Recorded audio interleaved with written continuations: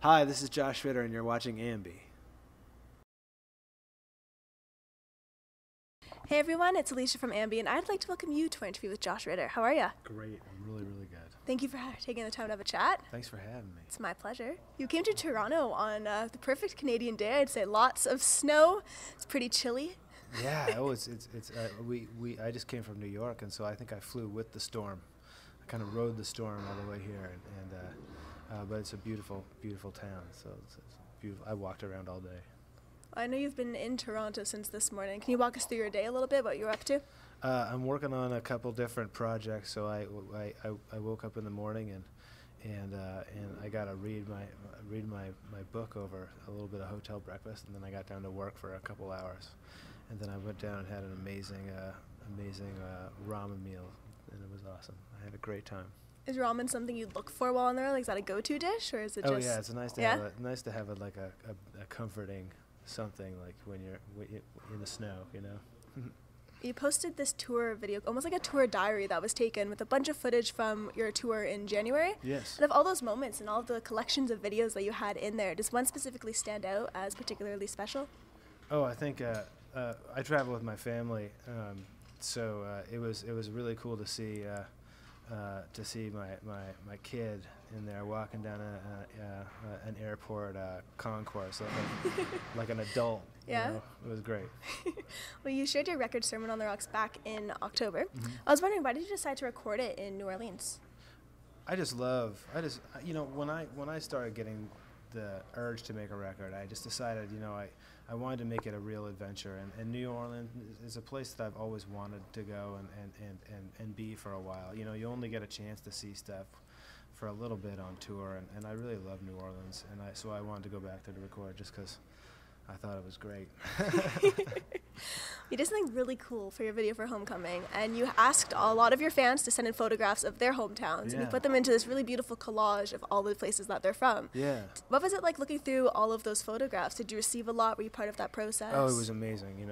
It was amazing. It's like something that you couldn't do before the internet, to ask people to send in all these pictures, and we got over 2,000 pictures of people's hometowns from all over the world, and we fit them all into this video, as many as we possibly could, and it was just such a pleasure to see all these places, that people call home, because you feel that same pull to your own place. It was an emotional little trip. Were you shocked at all seeing some of those places come through? Like, whoa, I'm listened to in this city or that place. Yeah, that was amazing. It was amazing to see the places that came from. It was a huge honor, an honor. Well, you are from Idaho. Yes. I know you're pretty proud to be from Idaho. Yeah, I was wondering, if we were to come to Idaho, where would you want us to check out? Where would you take us? I would bring you mostly to my hometown, which is a little town called Moscow, Idaho, and it's in the middle of wheat fields and with mountains and gravel roads, and it was just a beautiful place to grow up, in a place that I have left, but hasn't left me, in that time old country song kind of way, We've previously shared how, since you're on the road so much, many places and cities become your home. Mm-hmm. So aside from where you're from, which cities do you really hold near and dear to your heart? And this sounds like real sort of hippie nonsense, but this is like the place that I'm playing that night is really special to me. People really they spent money, and they took the time, and they came to a show, and it's a huge gift to be able to be a part of that trust, and for that reason it's really on the night, there's no place like home, and that's where you are. Plus, that's, as a touring musician, you have to make home your wherever you are. Just to make things more comfortable, I guess, day to day, right? Totally. Yeah. Well, not just on this record, but a lot of past releases. Books have been a big influence for you. Yeah. But for yourself, you started writing material for the second book? Yes. You have? Yeah, I have. Yeah. Okay. Yeah, I don't know what I got right now, but I'm deep in it, and I don't know what it is, but it's turning into something, I think just like songs, writing books is trying to save yourself from being embarrassed by yourself.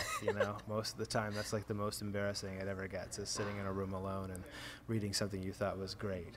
Yeah. Well, it's been 5 years since you released the first one. So how long have you been working on this? Has it kind of just been here and there? Here and there. My daughter was born 3 years ago, or almost 3.5 years ago. So that's that was that changed my creative process. I had to learn to like write in smaller increments of time, and it's been really good for my songwriting. But I've had to put my novel on hold, and now I'm kind of getting back to it, and it's a real pleasure. It's not nearly as bad as I remember. Was the first time a real grind? It was, It's like, yeah, and I'm naturally, disposed to like to just like what I'm writing, and just try and fix it, and through that way I achieve something that I'm going for. But so writing a novel is just trying to put one perfect word in front of the next, and that's what you do with songwriting. You just have to do it a lot longer, and nobody applauds. That's hard. Until it's all done and you're performing in front of tons of people, right? Yeah, exactly. Yeah. At least there's some gratification That there. is amazing, isn't it? Yeah, that's amazing. You've before mentioned how you believe in your daughter, your family, whiskey, and love. Yeah. Outside of music and those things, what do you like doing for fun? I love painting. Painting's something that's come into my life recently. I really enjoy walking.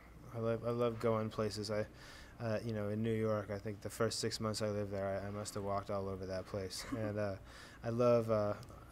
I've previously really enjoyed running, and that's been a long time hobby of mine. So, all kinds of stuff. Just whatever I find that gets my energy out and keeps me sane. Anything that'll do that, I'll be on it. Yeah. And you mentioned painting. You actually posted an original on your Facebook. It was like, you want to trade, and I'll give you something in return. Yeah. Do you have any responses to that? I've gotten hundreds. And really? It's been really, I paint. I love the idea of like being able to like trade with people. Trade, you can't put a real price on art of any kind. And I just love seeing what people are doing. There's so many incredibly talented people out there. So the chance to like come into contact with them and get to know them a little bit and like come away with something beautiful that they've done in exchange for what I've done, it's just like it's awesome. I love it. I'm gonna keep on doing it. I don't know why I never thought of it before. Have there been any bizarre items that people have offered up? Oh, there's all kinds of. You gotta tell just me a like bit. any artist, they're like people follow their artistic visions to these crazy places, and it's like, I got all kinds of nuts, awesome, amazing stuff. Yeah. That's awesome. Yeah. Let's to wrap things up today. Sure. Anything you want to say or address to your fans who are going to be viewing? Oh, I would just say thank you. Thank you very, very much. I hope that I didn't ramble too much. I ramble sometimes, and I'm just really happy to be playing music. Thanks. I call myself a professional rambler, so I'm totally in the same realm. Thank you so much for your time. Pleasure. And remember, everyone viewing can visit us at amusicblogya.com for all exclusive interviews, features, videos, and so much more with your favorite artists. See you next time.